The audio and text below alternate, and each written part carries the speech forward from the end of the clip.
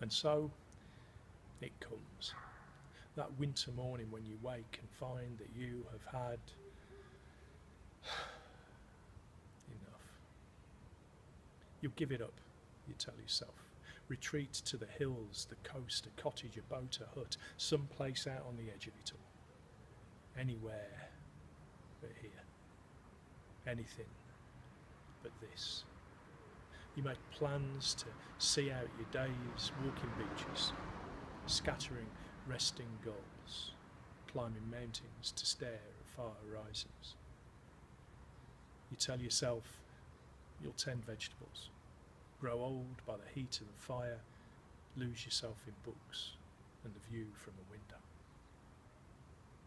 Let the rich and the furious have the world for themselves.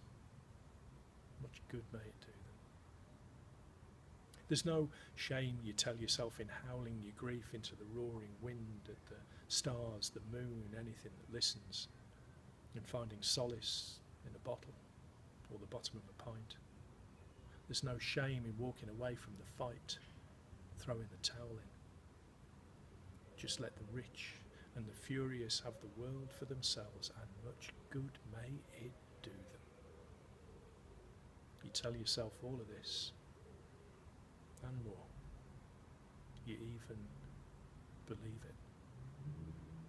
And then, one day, it comes.